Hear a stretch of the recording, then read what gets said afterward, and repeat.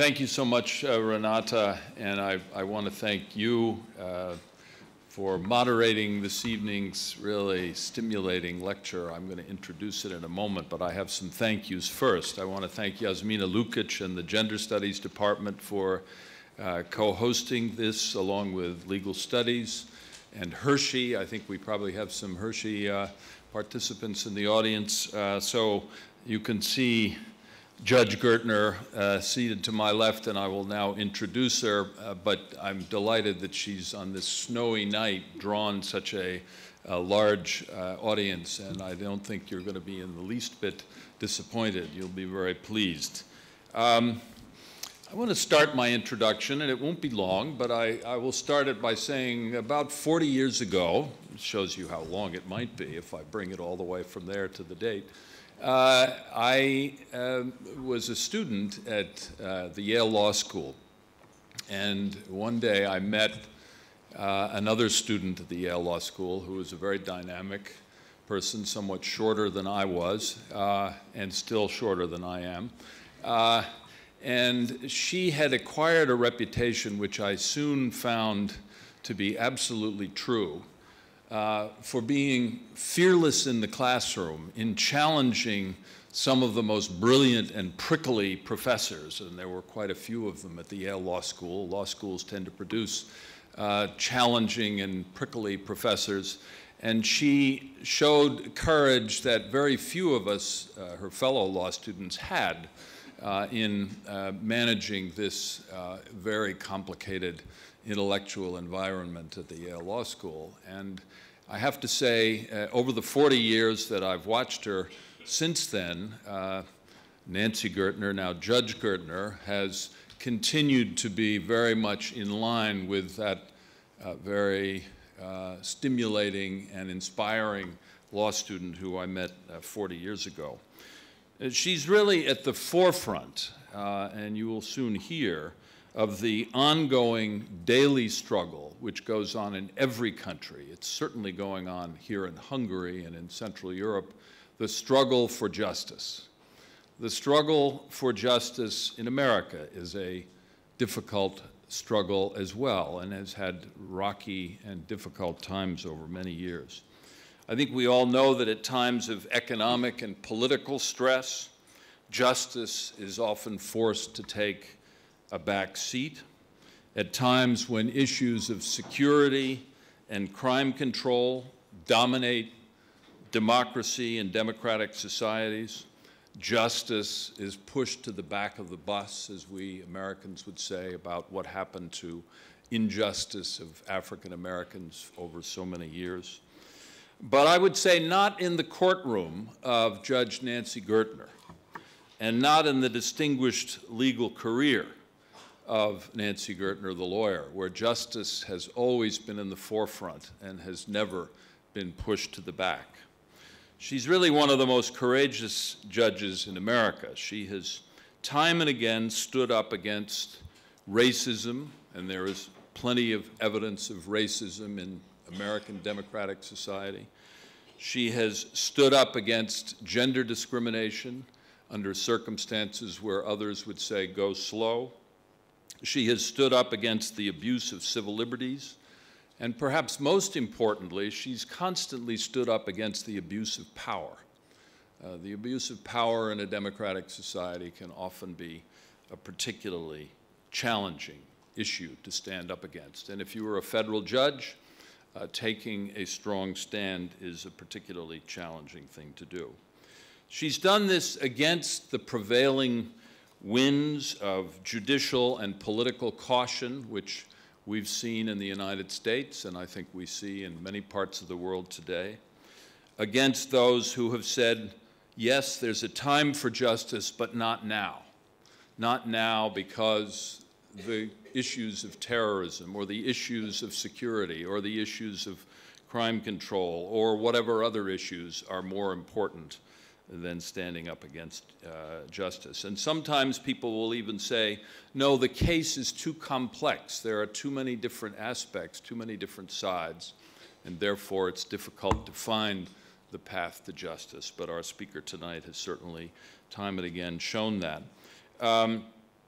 She and her husband, who's not able to be here this evening but has visited the Hungarian Civil Liberties Union today. Her husband is one of the foremost civil liberties lawyers in America, have fought for justice and the rule of law for many years. And I think one thing that you should know as I introduce Judge Gertner is that she's a deeply practical person as well as a principled person, which is she has found the way to make justice come alive in a situation that might be very complicated. Let me just give you a few highlights of her career. She was a classmate of mine, as I've said, a classmate of somebody much more famous, Bill Clinton, who was at the Yale Law School together with her. And not surprisingly, many years later, he recognized her talents and nominated her for a position on the U.S. federal judiciary.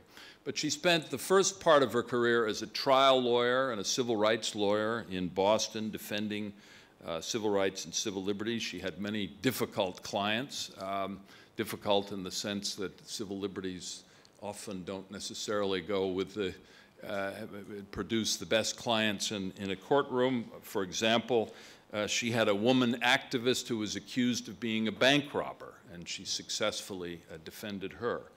She had an alleged drug dealer who was accused of growing the drugs on his own farm in western Massachusetts, and I think that was a particularly challenging case for her to take on civil liberties. She's had a number of path-breaking cases on the federal bench in the U.S. District Court for the District of Massachusetts. She issued the first ruling against racial profiling by the police, which can be one of the most insidious ways of discriminating against whole classes of people. She issued a ruling requiring the elimination of racially discriminatory methods for choosing juries. And of course, the jury system, at least in the American system, is at the heart of whether or not you're going to have a fair trial. She had a very interesting ruling last year where she forced the courts to re-examine the high penalties against the downloading of copyrighted materials, recognizing that there is, in fact, a copyright, but there's also a right, and it should be a proportionally recognized right, for information to become available. She's had a distinguished career as a visiting professor at Yale and Harvard Law School. She's been an international lecturer on issues of justice and judicial practice here in Central and Eastern Europe, in China, in Turkey, Israel, Cambodia, Vietnam, Liberia. And her leadership in judicial areas was recognized by one of the highest awards given in the United States to federal judges, and that is the Thurgood Marshall Award, named after the great American jurist Thurgood Marshall. The only other woman ever to receive that award, apart from Judge Gertner, was Justice Ruth Bader Ginsburg of the U.S. Supreme Court today. So next spring, Judge Gertner will publish her memoirs, and the title sums up perfectly her extraordinary career: In Defense of Women, Memoirs of an Unrepentant Advocate. So let me present to you a judge who is an unrepentant human rights advocate.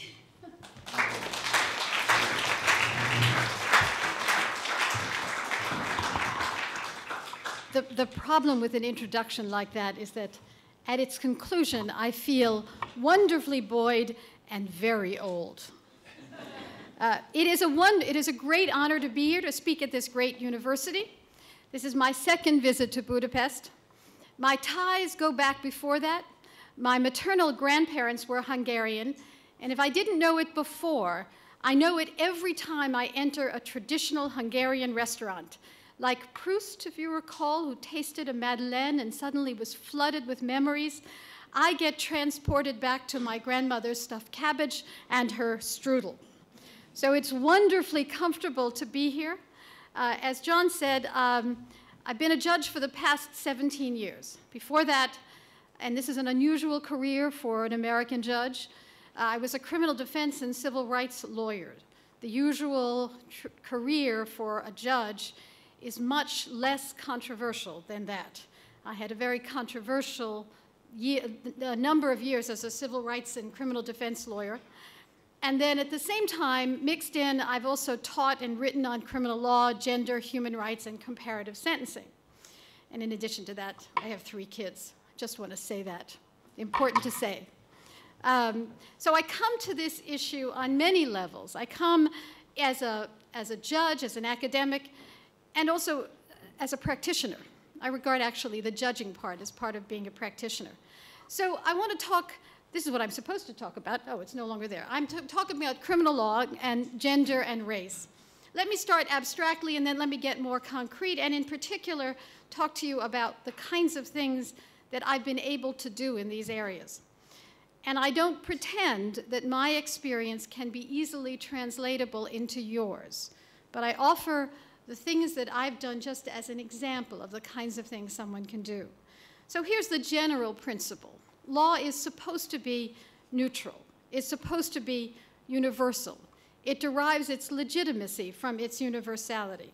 State power in a democracy is supposed to come from the universality of its rules, what Weber called legal rational legitimacy.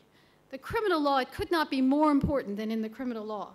When state power imprisons, or worse, candidly, in my country, kills, the death penalty, legitimacy is not just backed up by force, it's legitimate insofar as it is neutral and even-handed.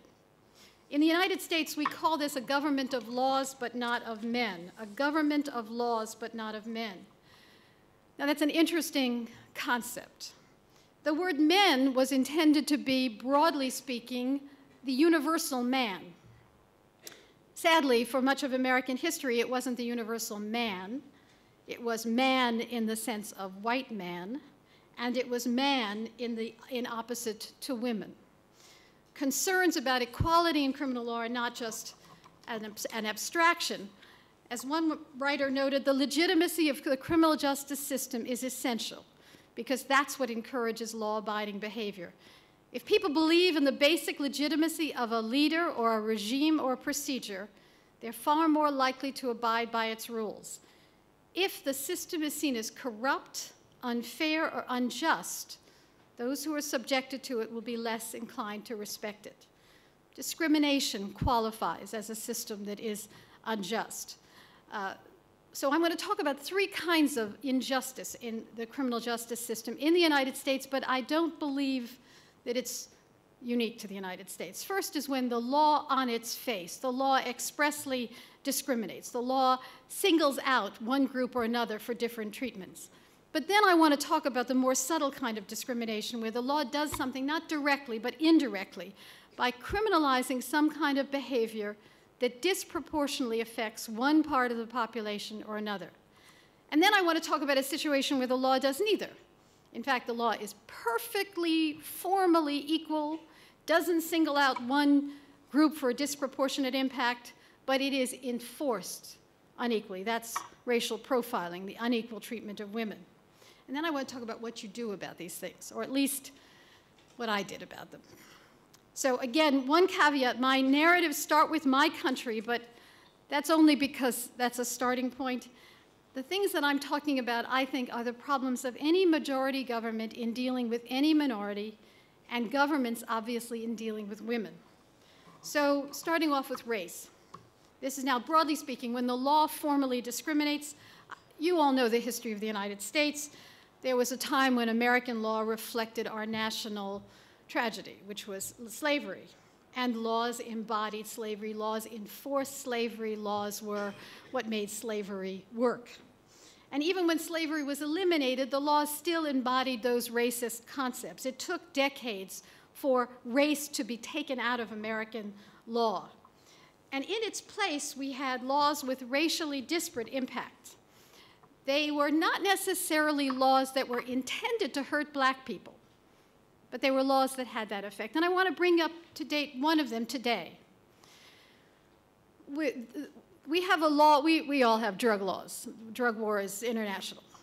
In the United States, we had 2 different kinds of laws dealing with cocaine. There was law dealing with powder cocaine and laws dealing with crack. Crack was a cheap, addictive version of powder cocaine, and it was thought at the beginning far more dangerous. So the legislature, American Congress, passed a law making crack punishable 100 times more severely than powder. No one did it for the purposes of hurting black people. No one did it for the purposes for racist purposes, but the effect was extraordinary. Crack was the drug of the ghetto, and whatever the original intention had been, by 2010, by now, African Americans are 13% of the general population, but 50% of the prison population. As one writer put it, 1 out of 3 black men born today in the United States can expect to spend some time in jail during his lifetime. What are the unintended consequences of a law that may have legitimate reasons at the beginning, but an extraordinary disproportionate impact? Well, it enhanced a racist narrative, the public identification of black people with crime. And taking black people and making them seem as criminals, it was not a civil rights issue anymore. You see, they were outsiders. It was not a civil rights issue. They were not deserving of our attention. What could I do as a judge? I had to enforce these laws. I had to put people away for extraordinary amounts of time. All the while, I was deeply, deeply troubled. Now, a common law judge, unlike judges in Central Europe and judges in a civil code country, I have more flexibility. I can write things in my opinions. So I would sentence a man to an extraordinary amount of time, in my judgment. And what I would do is I would say in my public opinion, I can give one example in particular. I sentenced a man who was dealing crack. Yes, he was dealing crack. And he had no obvious means of support. He was dealing crack out of his car. His car wasn't a Rolls Royce. His car was a dysfunctional Ford. He was dealing crack out of his car because he was homeless. And this was his only means of support. And the law made no distinction between someone who was dealing crack out of his car because he was homeless and someone who was dealing crack out of a Rolls Royce. So I sentenced him as low I could, consistent with the law. I have to obey the law. But I wrote, in my opinion, that because of the extraordinary disproportionate severity of this law, I was sentencing this man for crack distribution to the same amount as I would sentence someone for attempted sedition. In other words, the law had gone so far out of control, I couldn't do much about it, but I certainly could contribute to a dialogue, and so I did. And other judges around the country began to talk about it as well. As I was coming in here, I was reminded of the fact that briefly I blogged. If you Google me, somehow this comes right up that I blogged. The Boston Globe wrote an article about how, you picture most bloggers in their pajamas at their computer, and there I was blogging in my robes. It was a great, very, very controversial, but I blogged about the disparity between crack and cocaine and the racial issues involved. Now, I have to say as a footnote here, I have life tenure. I cannot be removed unless I am impeached for improper behavior. My salary cannot be reduced. My assignments are not determined by any president of the court. The assignments are randomly drawn. So even though I'm sure I have mightily pissed off, is the only way to put it, the Chief Justice of my court, there is nothing he can do about it. And so I therefore say what I think is right. And now, not just because of me, but others, we've seen the beginnings of legislative change in the United States. Just as I was leaving, the disparate treatment had begun to crumble. Congress passed different legislation. The sentencing guidelines have changed. The beginning of an understanding that this was a gigantic blunder. So that's law and race, where the law embodied, for good and sufficient reasons, embodied an approach that had a disparate impact on blacks. Law and gender is a far more complicated story, most of which I've addressed when I was a lawyer. I want to look at two areas. There are areas where the law applies to women and men equally and shouldn't. Shall I say that again? The law applies to women and men equally, as in the law of self-defense, but fail to recognize real differences in gender. Or the opposite, where the law made special categories for women, like rape, and failed to recognize the similarities with other crimes. In other words, that rape was violent crime, not any special sexual crime that only women and others could have, but it was violence. So there are two different situations, one where the law treats people the same and really shouldn't, and the other where the law treats people differently, but in fact they were the same. Self-defense. In the United States, and I imagine it's the case all over the world, you have a right to defend yourself with lethal force. And the standards were very strict. You had to be threatened with imminent bodily harm. You had no alternative, no way out. And you could only use so much force as was necessary to stop the attack. But we interpreted these concepts, juries did, judges did, with men in mind. Think about it this way. Think of Arnold Schwarzenegger. What he regards as self-defense and what I need for self-defense are two separate things. We characterize self-defense with men in mind, male needs, male strength. For women, the point of threat may be earlier. Violence may appear imminent or require force because of their size, because of their acculturation, their history. Let me give you an example. When I was a lawyer, I represented a small woman. She was perhaps 18 or 19. She had been homeless most of her life. She was taken in by an older man who was her patron, and sexual patron as well. One day he was outraged because she seemed to be flirting with a younger man. And he was outraged, takes her home. They're in their bedroom. He's at the threshold of the bedroom. She's inside. And he threatens her verbally. He doesn't touch her. He threatens her. He says, "I'm going to kill you for what you did this evening." She is tremendously frightened. Given his size and the fact that there's a gun in the cabinet that she knew of, she fully believed he would kill her. She reached for the gun he had in a drawer by the bed, and as he came closer, she emptied the gun into him. In other words, shot him, emptied all the bullets into him. Now, to the prosecutor, the fact she resorted to a gun and the number of shots, everything, numbers of shots, signified that she meant to kill him. This was first-degree murder. To me, I was her lawyer. I wanted to examine what the circumstances were under which women used guns and resorted to deadly force. In fact, the studies suggested she was resorting to deadly force because the last thing she believed she could do was to stand up and push him away. If she looked like Arnold Schwarzenegger, perhaps she could do that. But because of her size, she couldn't believe that that's what she could do.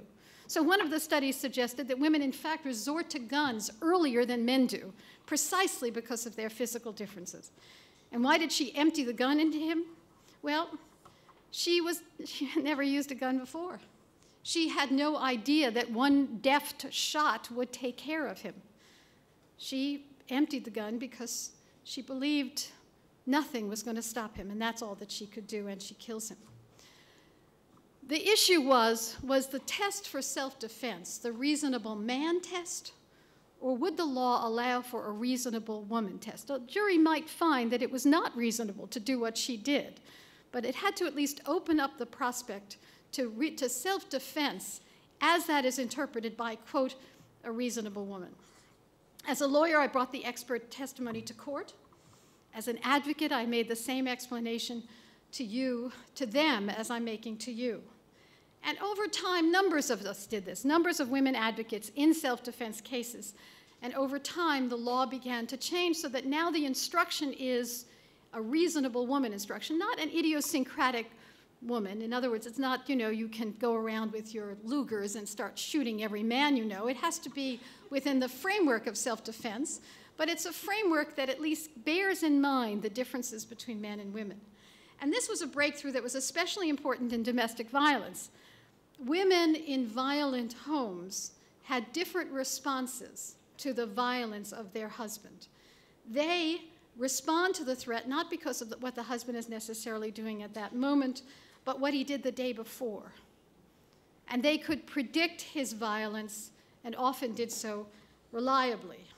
The relationship of self-defense was now filtered through this battering relationship and was reflected in something we call battered woman syndrome. I was, in my book, which perhaps we'll bring the next time I come, I describe representing a woman who brought the first battered woman syndrome defense in Massachusetts. And it was along these lines where she tried to explain to the jury, and this was at least a framework that enabled her to explain how it would come to pass that she would respond to a threat under circumstances that would be quite different than someone who had never experienced what she had experienced. Now, again, I'm not saying that it is justified to do these things, right? Kill people.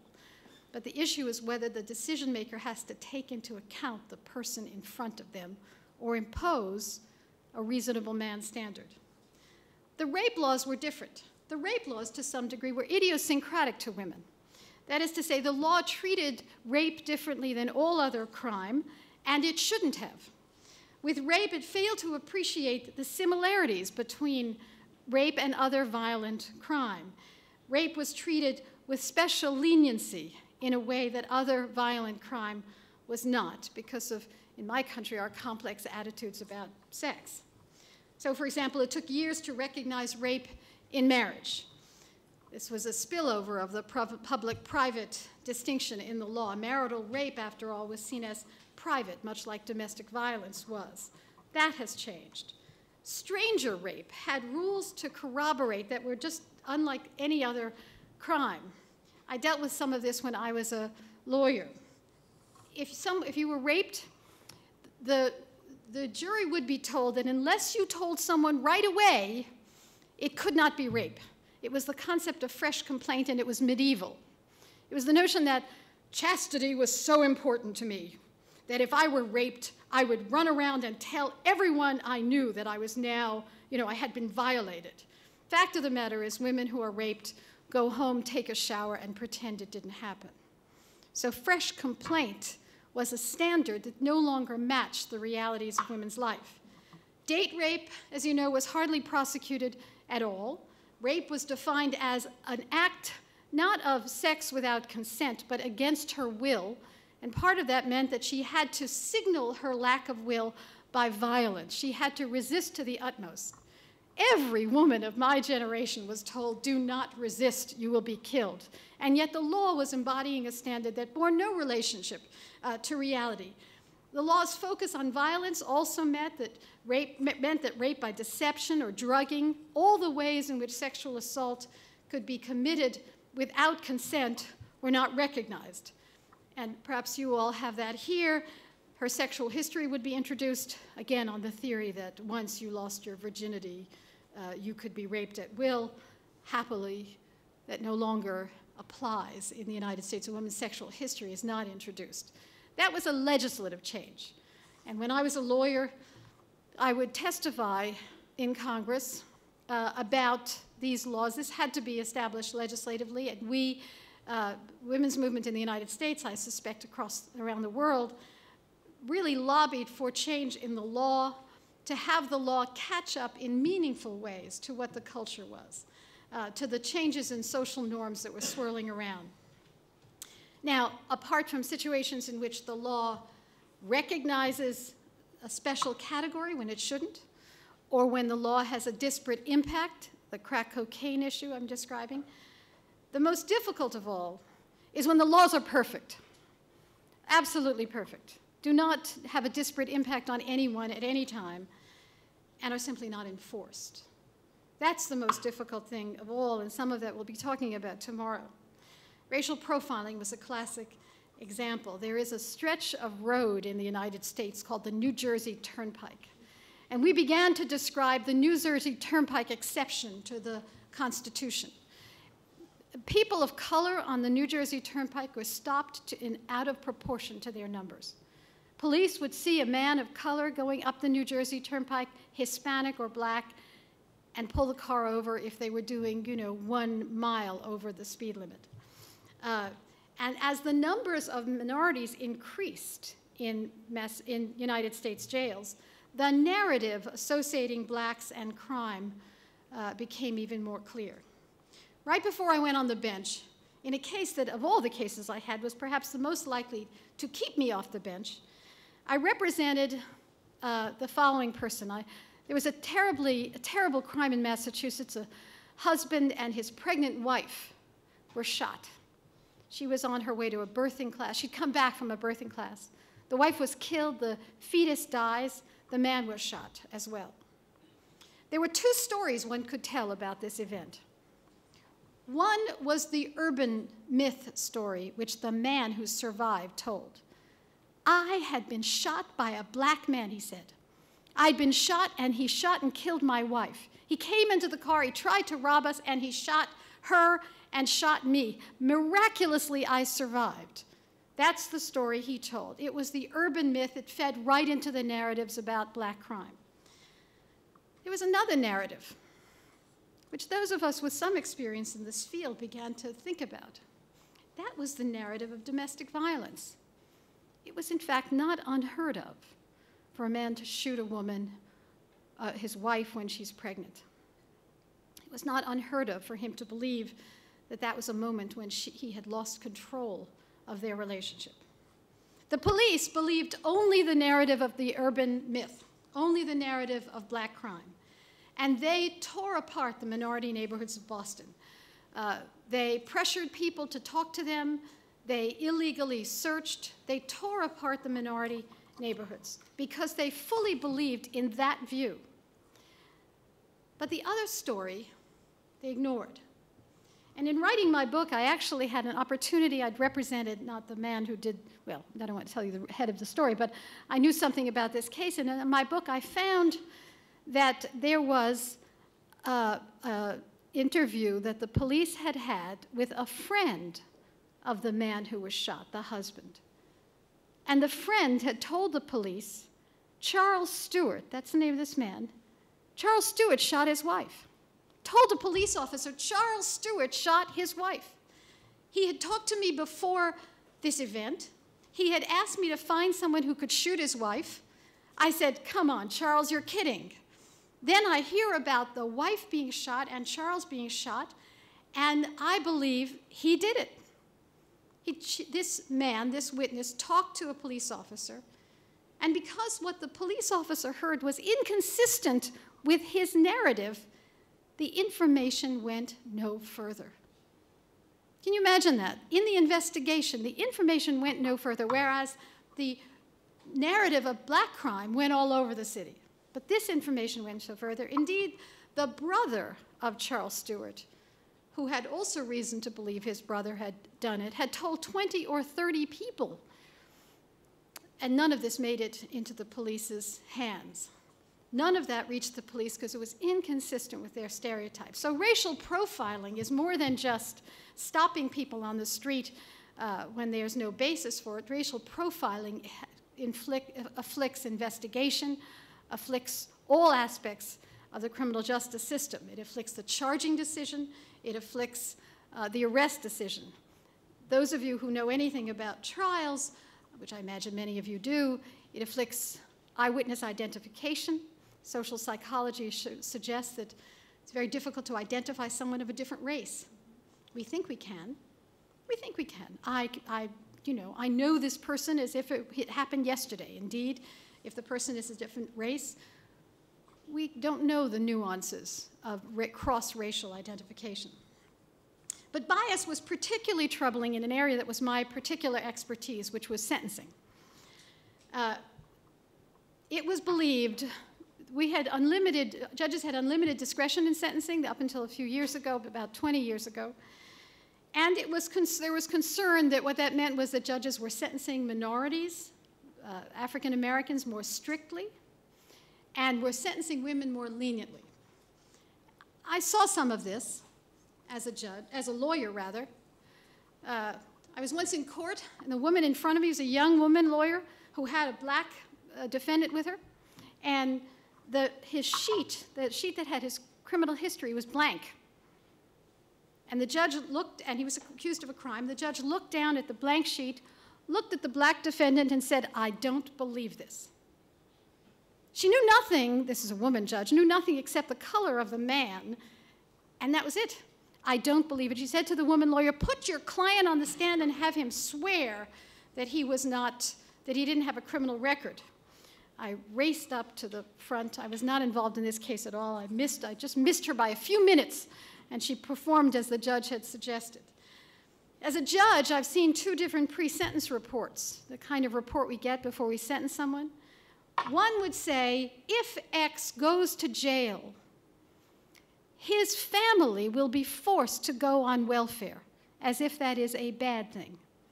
I see one that says, if Y goes to jail, it won't be a problem. His family will be taken care of on welfare. The language of the two reports reflected a white defendant and a black defendant. So we knew that whenever there's discretionary decision-making, there was room for bias.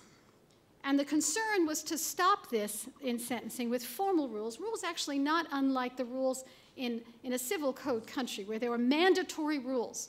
There were rules that you had to follow to sentence someone, and they would try to take all discretion out of the process. So I had a case.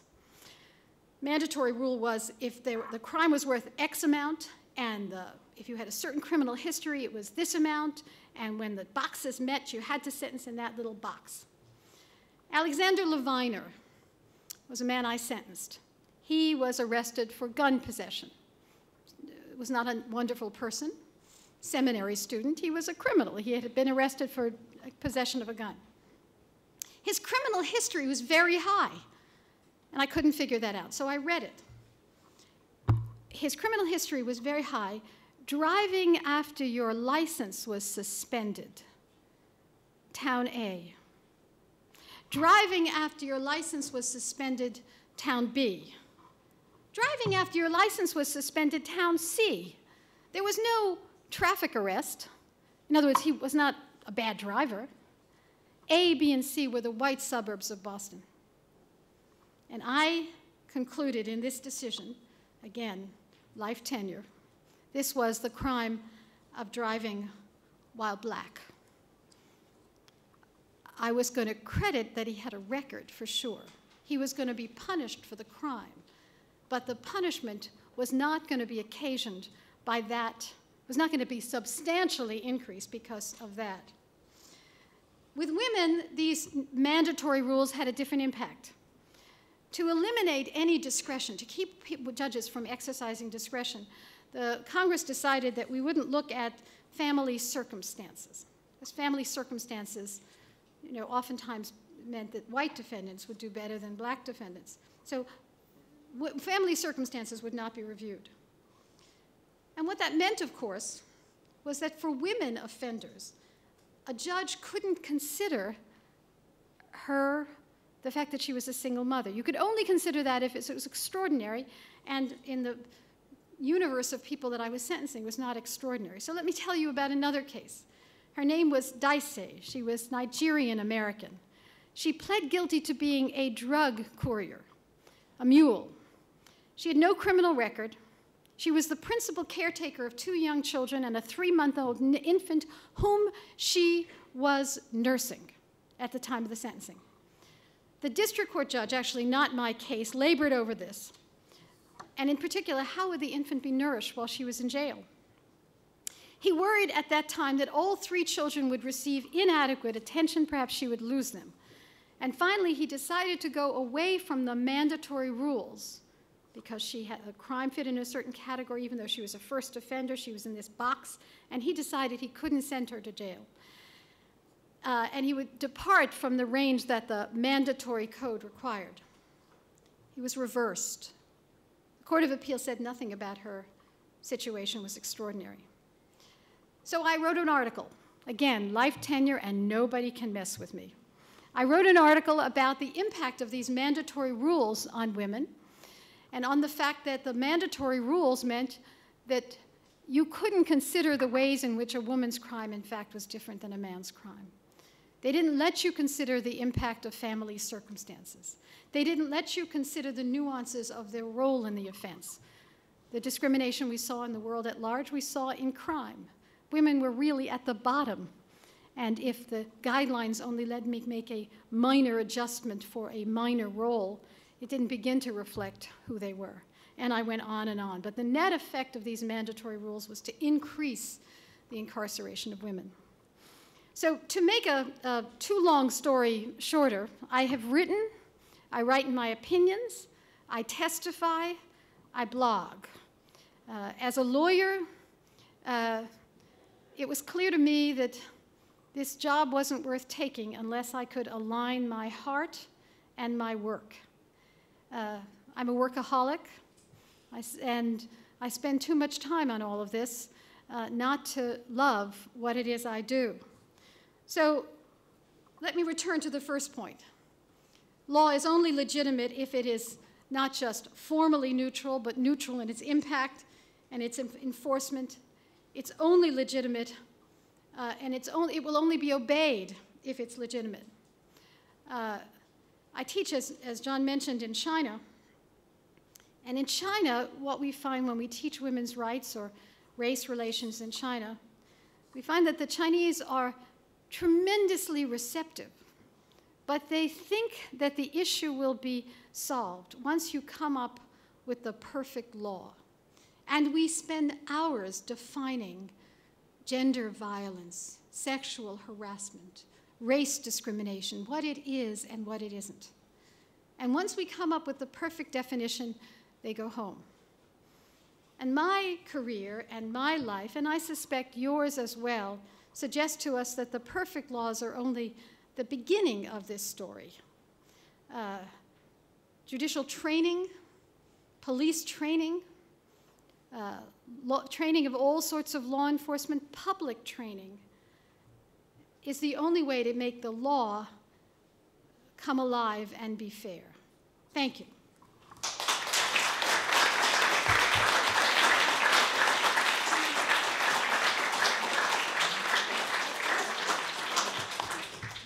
Anyone have any questions? Look at that, I don't even have to moderate, so whoever is I'm a control freak. Well, maybe then I just, so please signal if you would like to ask a question, and the microphone has to reach you, and it would be nice if you could introduce yourself.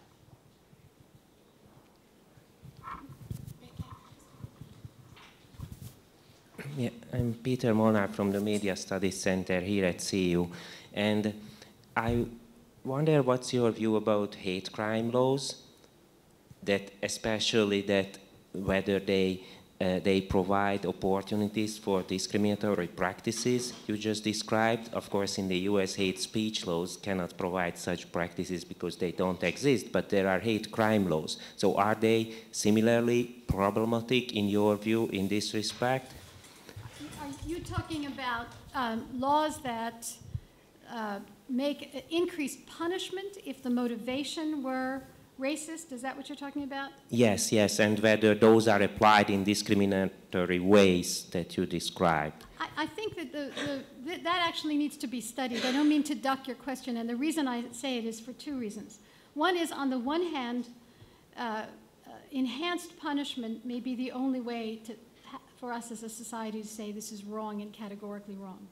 On the other hand, for a prosecutor who has the choice of an enhanced punishment or not, it's an enormous amount of power in the prosecutor's hands. In much the same way as some of what I've described here, you know, a prosecutor can charge you with a mandatory minimum statute that will suddenly lead to enhanced penalties or not. So I don't have a clear answer. The criminal law stands as a statement of what we regard as heinous. But by the same token, I want to understand the circumstances under which it's used and the context. In front of the column in the middle. Thank you. I'm Judith Wirth from NANE Women's Rights Association. I'd like to ask you, I don't know if you are familiar with this, one of the recent global signature collecting campaigns, which is related to a woman in the US who has been sentenced to life imprisonment without the possibility of parole.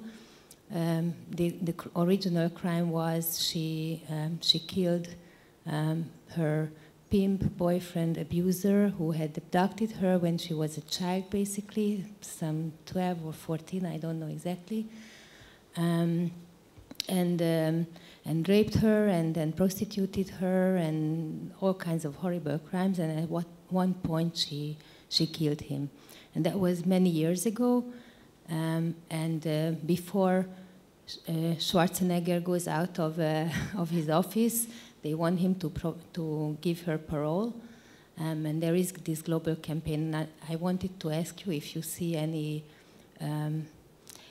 chance, any possibility, any hope, especially because you spoke about this idea of self-defense. And one of the persons who circulated this signature campaign said that she has basically paid society for the crime that she committed. And to my mind, she had paid society when she killed that man, because that man should have been arrested way before she could kill her, but he wasn't. So my question is basically, what do you see in such campaigns? The parole system in the United States is not functioning very well because it has become very political. So a governor that wants higher office, and maybe Schwarzenegger has gone as high as he can go, I don't know, may be less willing to grant parole. We had a similar situation in Massachusetts, though. There were 8 women in the women's prison who had been there for killing lovers, gay lovers as well as male lovers. And they were granted parole because they had not had an opportunity to raise the kind of defense I'm describing, to raise battered woman syndrome. And so they were granted parole not because it was right to do what they had done, but because they had been unable to present the full context. And so that might be an argument. It becomes very difficult. It becomes very difficult to say this killing is justified, this is not, but to suggest that she didn't have the opportunity to present what is now commonplace, a battered woman syndrome, could be a basis for it. I can't predict what would happen. I can only tell you that that has happened before and was seen sort of an issue of procedural fairness, not allowing these women to be able to mount a battered woman syndrome defense. The other thing is that the United States is not as attentive to the pressures of the international community as they should be. And we've only begun to see changes in American sentencing with the death penalty as a result of judges looking abroad and realizing that we are wrong in this.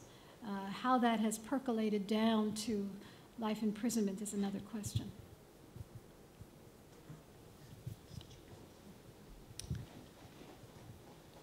Sidney Taro, visiting from Cornell University and formerly from the Yale Political Science Department. Oh my. And she was in my class in 1968. Oh my. That's a long time ago. That's even more than, that's pre-Shattuck. What you're supposed to say is show the drawing power of Oh my. Well, you said you felt old, so. There you go. Thank you very much. Oh my. Judge Gertner, I'd like to ask if you can say something about the practice of indefinite detention of illegal combatants and whether you see a future for habeas corpus in the American court system. Well, I think I see a future for habeas corpus in the American court system. The difficulty becomes,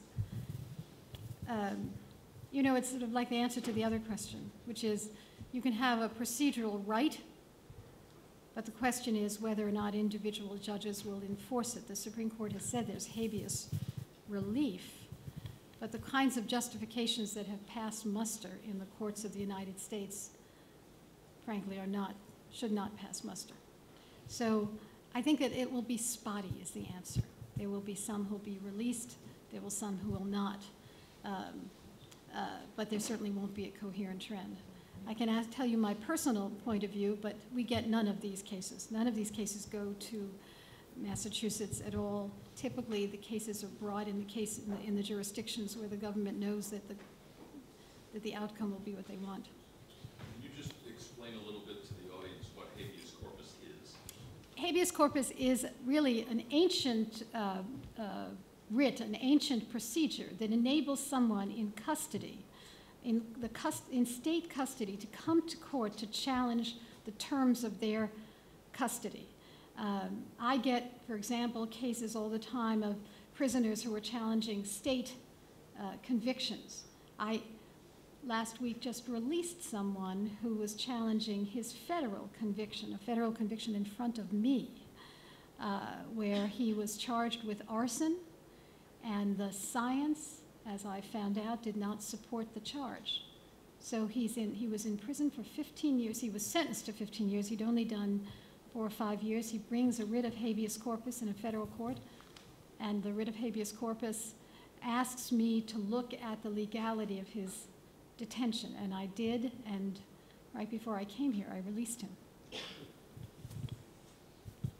Hi, I'm Linda Vadaz. I live here in Budapest, but I was a resident of Worcester. Worcester. And West Tisbury. And I have a comment about an experience that I had serving on a jury in the District Court of Worcester, which I'm very ashamed of, actually. And I wonder how you deal with these kind of issues. It was a case where, a criminal case where, I won't go into the details, but we had to, have a unanimous decision, and I felt that I was in the minority, along with one other woman on the jury, and we were badgered into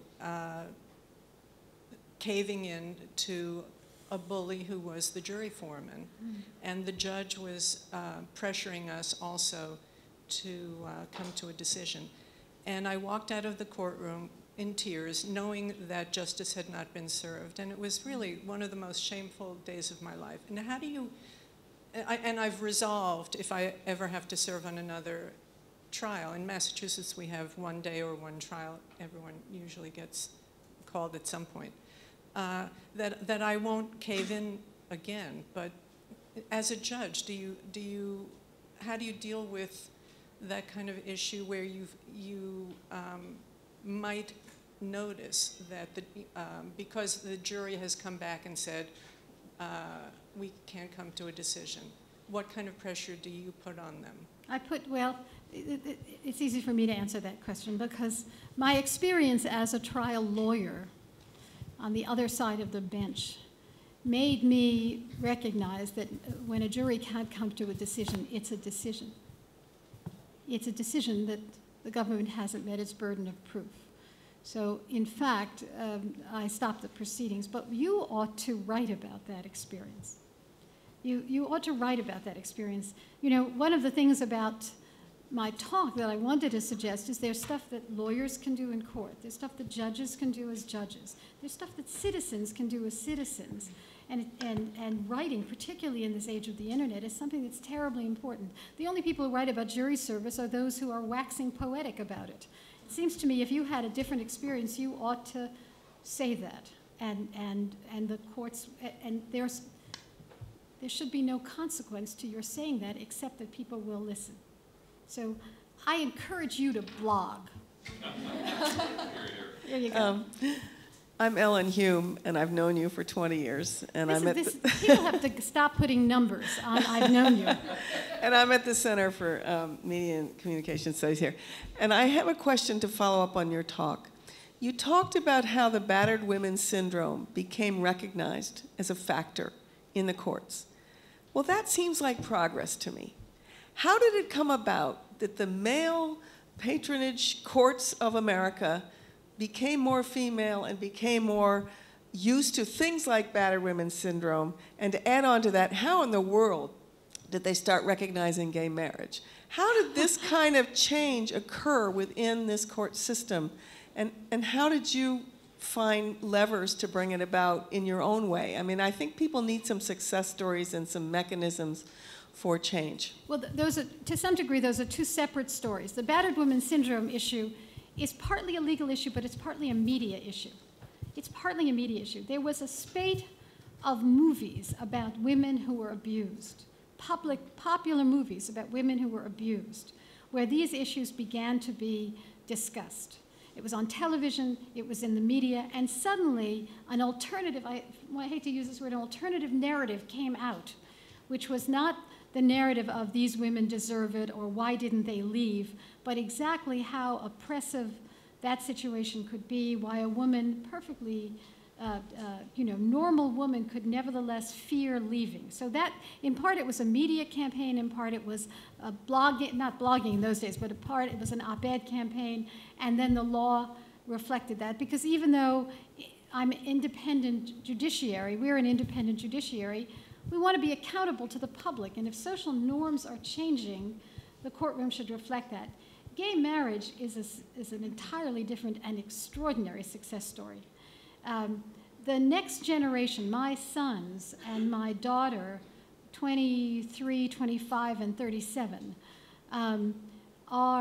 have attitudes to gay marriage which are very different than my generation. And again, I don't think that that is a court issue. That was initially a media issue. They have simply grown up with this as legitimate. And their attitudes have fundamentally changed. The court, in that regard, to some degree, began to reflect those changes. There's a reciprocal relationship between a court and the public. And as attitudes change, lawyers then can refer to those attitudes in going to court, and judges can reflect those attitudes in their decisions, except, I have to say as a footnote, we have a Constitution. And the Constitution has been interpreted over the years, in my judgment, appropriately to reflect changes in our view of rights. Without a Constitution, that becomes more difficult, but the court still reflects society, and the things that are considered wrong change over time. But the gay marriage rule in Massachusetts was in advance of a general cultural approval of that. So how did they manage that? Well, it was a courageous set of judges that managed that, but our history is filled with situations in which society begins to change, a judge or a court, this time it was a full bench, begins to recognize that change, and the society changes more. Brown versus Board of Education was a classic example of that. This was the case that announced that separate but equal was inherently unequal. In other words, it wasn't enough to say slavery was over, but we could have black schools and white schools, that this violated the Constitution. When the Supreme Court did that, there was an argument that they were slightly ahead of the society, but their having said that legitimized the concept, and after a while it became accepted more and more in the public. So that's what I mean by a reciprocal relationship. You're an independent judge, but that does not mean that I go off into the library and consider rules as a formality. I know I live in a context, in a community, in a society, and the laws reflect that to a degree. So before I turn to the next commenter, let me follow up on this question or on this discussion, because we hear you talking a lot about sharing community experiences. This is a very diverse community where you come from, with people with such backgrounds whom judges wouldn't know personally and wouldn't hear about except in this very formalized setting, and usually on account of very unfortunate accusations or events. And you emphasize communication a lot, and maybe I'm even hearing you saying that judges seem to have, if not an ethical, then a moral responsibility to inform the lawmaker when they didn't get it right, when the law is unreasonable, arbitrary, or just doesn't talk to reality. So what is it, in your opinion, and that's going to be the, maybe I'm wrong about this, but it sounds like this, and you seem to emphasize dialogue and communication above many other things. So, of course, judges' minds can be opened with good arguments being presented in front of them in a compelling way. But what could be, on the basis of your many years of experience on the bench, that could open up not only the ears but also the minds of judges towards patterns of arguments, towards narratives which are not the settled ones, which are not the usual mainstream stories about life? So what is it that a legal system can do to its independent judges to make them more receptive and more thinking forward and along the lines of a diverse, pluralistic society? We'll talk a little bit about this tomorrow, but judges get trained. And well, actually, let me talk prior to that. One of the things that we did in the United States, for example, when people were concerned about racial and gender disparities in court, is all across the country, the courts sponsored gender and racial bias studies. And that meant that the courts would study themselves, not just outcomes. Look at how many times a woman will win in this kind of situation. Look at damage awards. Look at sexual harassment in the courthouses. And the results of those studies were widely distributed, and training came from those studies. It was really quite eye-opening. In one court, for example, Puerto Rico, which is part of the United States, the gender harassment complaints were enormous in the court itself. Small wonder then that the judges reflected a very different culture. And it was quite eye-opening. So it has to be studying outcomes. Another professor from Brooklyn Law School did a study of employment discrimination outcomes in American court. How many times women and minorities lose under circumstances that would be troubling. The statistics were quite extraordinary, and she circulated those statistics. If I sentenced people and someone told me that I was racist in my sentencing and said to me, you sentenced 100 people in a year, and every time you had a black man, the sentence went up, and gave me the statistics, it would move me. It would matter to me. It would affect what I did. So that studies, circulated, training, are the way you affect an independent judiciary. This is Linda Fisher from Gender Studies Department.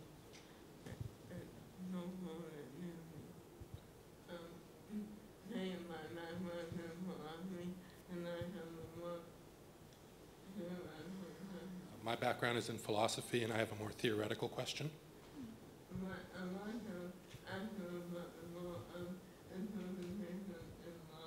I wanted to ask you about the role of interpretation in law.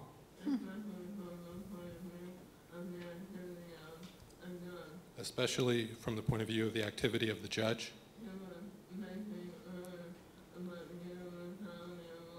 You were mentioning earlier about the universality of law.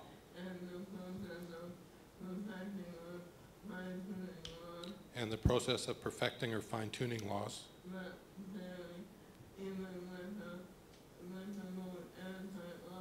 But clearly, even with a more airtight law,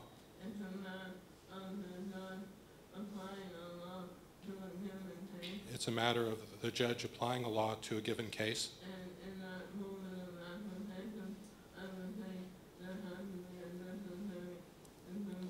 And in that moment of application, I would say there has to be a necessary interpretation taking place of the law.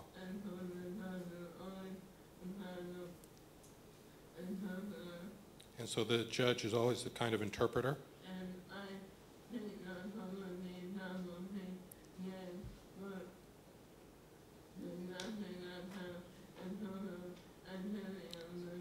And I think that some of the examples you gave were suggesting that interpretive activity of the judge.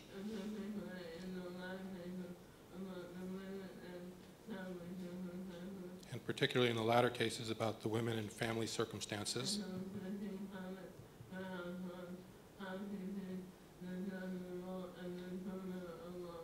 And so perhaps you could comment on how you see the role of judge as interpreter of law. That's a very important debate in the United States now, which is that we all recognize, or many of us recognize, that all words are subject to a range of interpretations. The Constitution of the United States, the Bill of Rights, more so than any other, since it was written as generally as it could be, precisely to deal with competing factions. So, of course, the Constitution of the United States is capable of being interpreted in many ways. A common law judge, our Congress, for example, enacts laws that are oftentimes the product of compromise.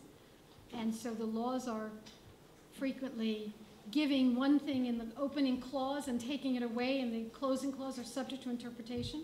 And in any event, as scholars know, words are don't interpret themselves. Words need to be interpreted. What does one do as a judge with respect to that? Well, this may be a process answer. First, it makes it so important to have interpreters who are diverse, who can bring to the bench all the context of the human condition, so that it's not simply the interpreters of one race or ethnic group or religion. That's one thing. And the other is there clearly are a range of interpretations for words, and there are things that are outside the range and things that are within it. And there's an appellate process that attempts to determine what is within the range and what is not. But you're quite right. Just because I write something on a piece of paper, one has to bring a context to it. And you deal with the context through the diversity of the bench. You deal with the context through the appellate process.